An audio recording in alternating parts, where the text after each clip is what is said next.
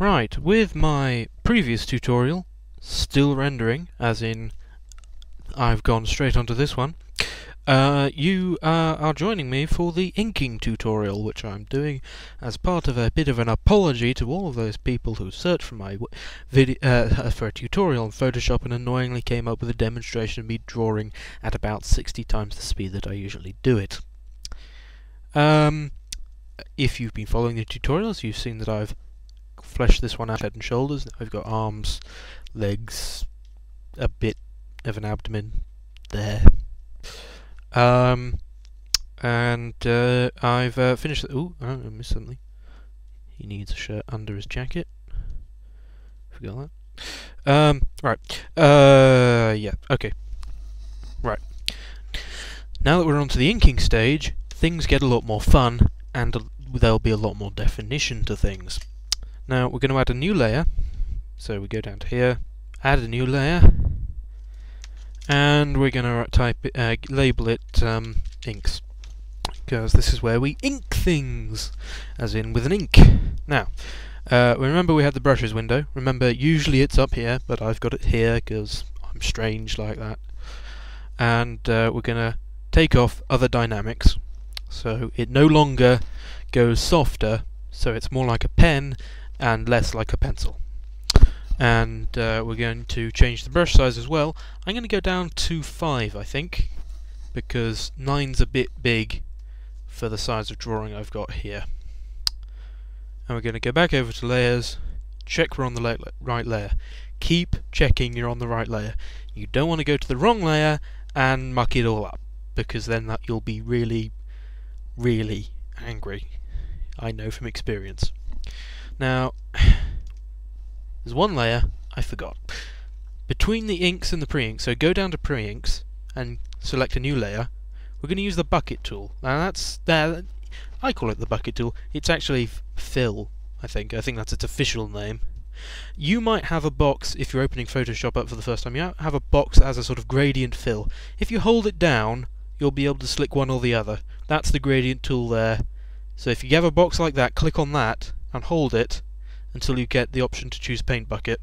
Use Paint Bucket, and obviously I'm hoping you knew a little bit about how to use Photoshop, because I'm using stuff that you need to know how to you need to know it to draw. So just go through the motions. Now we've got a foreground colour here and a background colour. You draw with the foreground colour, nothing happens with the background colour, I think, other than it's stored. We're going to flip those around, so we're now going to draw in white. This is because I want to fill the entire page with white. Oh my god, he's mad! He's hidden all of his quite weird sketches. But no, what we're going to do is we're going to go to here. This is the I can't say this word. That's just great. This word that hopefully you can make out, if not it's spelled O-P-A-C-I-T-Y, opacity or opacity? I don't know how to say it. You want to select a number somewhere around about 50. I'm going to go with 45. And that makes everything softer. Everything that was once black is now a sort of darkish grey, and all the darkish greys have gone into a sort of lesser grey, and it all looks more grey. We're going to go back to the brush tool, we're going to go back to the inks layer, we're going to go back to black by pressing this little squiggly arrow thing, and we're going to zoom back in, going to drag back up to the drawing, and we're going to zoom in quite a long way. Now third is good because he's a pretty basic character. He doesn't have a lot of shoujo manga crazy lines everywhere. He's a very simple character to draw, so he's going to be quite quick. And we've got let's just draw.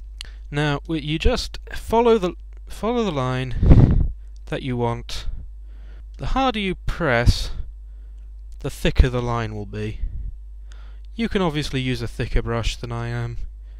You can use a thinner brush than I am. And you want to basically follow your sketch. It depends how accurate to what you wanted you made your sketch layout. Mine's a very loose sketch. just shows where I wanted things. Sometimes I do a detailed sketch. Sometimes I do more than just one sketch layer. But you just draw like you would with a pen. Vary the pressure you're putting on it from time to time. And you can completely ignore what you drew if you wanted to on the lower layers. You can draw what you like. If you make a mistake or think you've done it wrong, you can rub it out. For instance, I've got 2 lines wrong there. Go to the eraser tool or press E on your keyboard, and you can rub that out without damaging the lower layers. You'll find that my eraser tool is a block. Usually it's a brush. You can change that by selecting mode. Brushes is fine as well, pencil fine, but I like a block because it's big and blocky.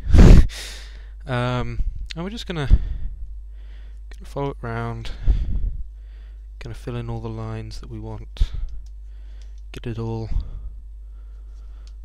working nicely, get it all.